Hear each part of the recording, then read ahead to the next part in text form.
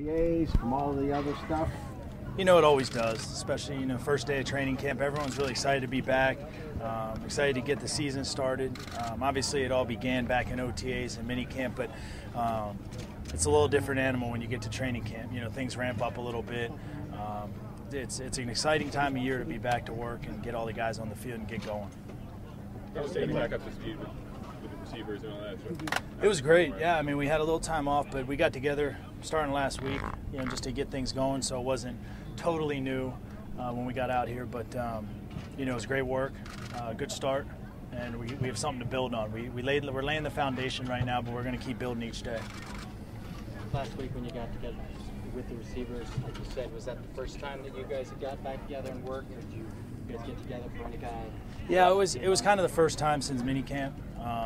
Guys kind of got away for a little bit. Did some things on their own or went and trained, wherever they do train, and got some things done there. But then we all tried to convene a little early before we got out here for training camp. Matt, do you feel that this team is going to give you an opportunity to be more of yourself and more of an adapter out there, a guy who can adjust and make whatever calls you see, to be a read and react guy? Yeah, that may be the case. We're still trying to, mold what our offense is going to be and what each guy's role within it is going to be. Find out what guys do well, what things work, what things we like to do against certain looks and certain defenses. But we have a great test to go against every day in our defense, especially up front in the secondary. So we're really challenged every day on both sides of football. But, it's an exciting chance to get going here with this football team and this organization and climb that mountain.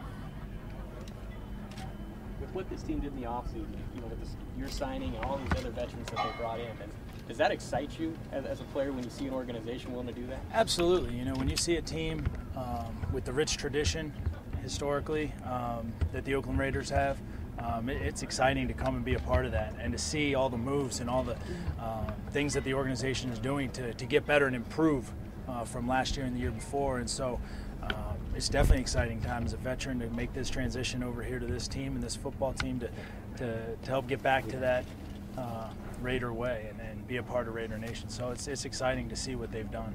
What's impressed you most about Derek Carr since he's come in? Just the way he's embraced, the learning process. Obviously coming from a college program where he did a lot of good things, understanding where you are as a rookie and how much you have to grow and learn, how much the game is different at this level. And as a rookie, you just got to come in and be all ears, soak in as much knowledge and learn from veterans. So, he's willing to do that and he's putting in the work. He's, as a young player, he's taking the right steps here early on to set himself up. You said the other day that he's going to be basically latched to you the whole time, asking you questions constantly, and hopefully he doesn't start to annoy you. Has that really been the case? Well, it's never going to be annoying because the questions that he asks help me too, because it helps me think and be able to spit back answers, and talk football. The more you can talk football, especially at this time of year, the better you are as a player, whether it's with the person in your position group, someone else on offense, or talking to the defensive players, talk to Seawood or talk to Tarver, the defensive coordinator. The more you can just talk and communicate, the better we're going to be as a football team.